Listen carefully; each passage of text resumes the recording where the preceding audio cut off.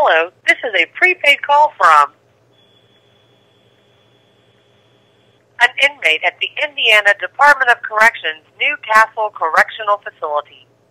To accept this call, press 0. To refuse this call, hang up or press 1. To prevent calls from this facility, press 9. Your current balance is $27.38. This call is from a correction facility and is subject to monitoring and recording.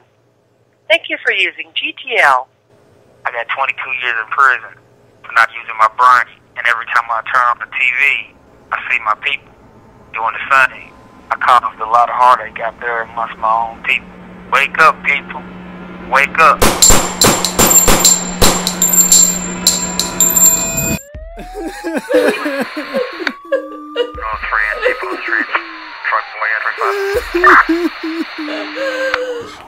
Life is of choices, man. Make the right ones. Straight up. When Dre was shot, revenge wasn't really on my mind. It was just, is he okay? Because at the time, I was just told he got shot.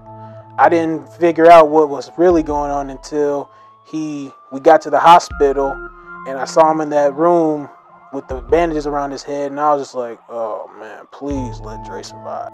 And it's just like when you see the stuff is continuing to happen. The 13-year-old killed the Castleton mom in front of all them kids. Mm-hmm. And there were parents telling their kid not to say a word. Mm-hmm.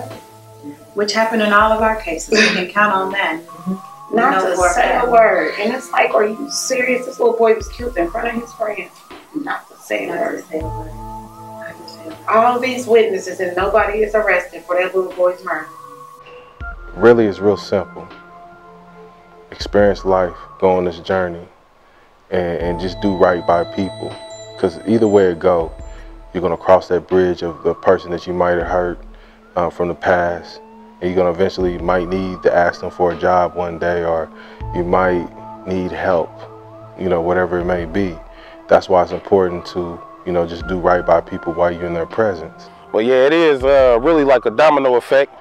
'Cause I know people that got killed tragically in these streets, and their family went and did something to their family, and it was like a never-ending process, man. Like, a lot of people lost their lives, though, man, like, that didn't even have to, man, over something small, simple that could have been thought out, you feel me?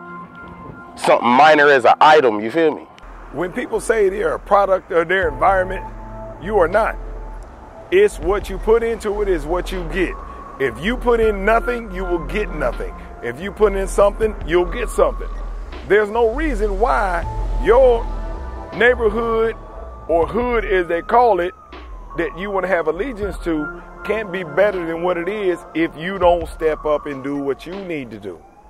Yes, there was a time in my life where I had to have a forgiving heart. I was in an abusive relationship at a very young age, and this relationship really taught me a lot about myself and what things I can stand for, and what things how I will allow people to treat me, and how I will allow myself to be treated. And so being in this relationship, I really had to take a step back and remove myself and say, okay, Lord, please let me rely on you. How can I get out of this situation? And because I was real with myself and honest with my situation, I was able to be removed. Authorities were alerted, and my life and his life were spared, and we're better people for it today. I had a lot of friends that was locked up. I was out there with them. But that intuition, the will of just knowing that there's something else out there for me, kept me away from all of that at the right time. You really just have to do some soul searching and do the best that you can to get away from that type of environment. The ignorance in our community is so stupid, okay?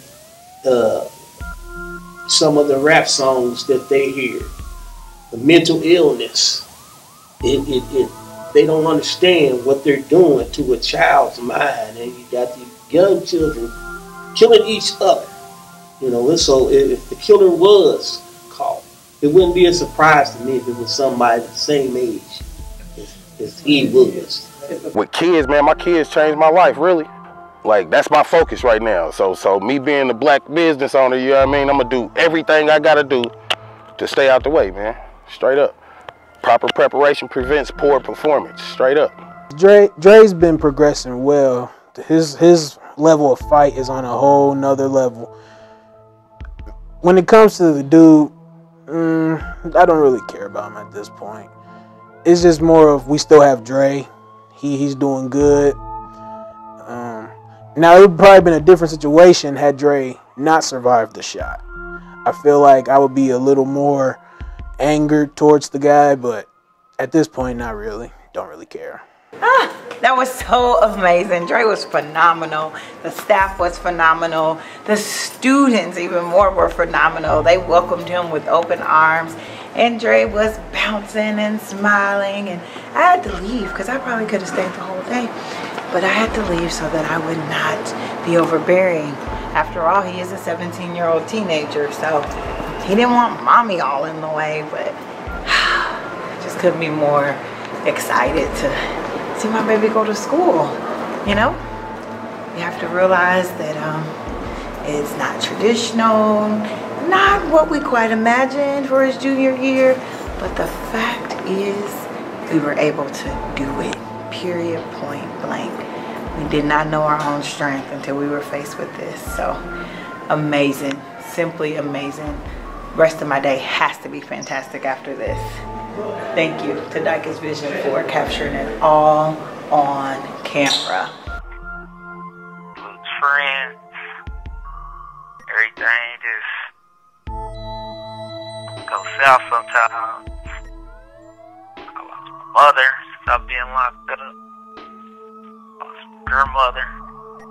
If I could take back that day, do it all over again, I choose forgiveness over revenge. 1 minute remaining.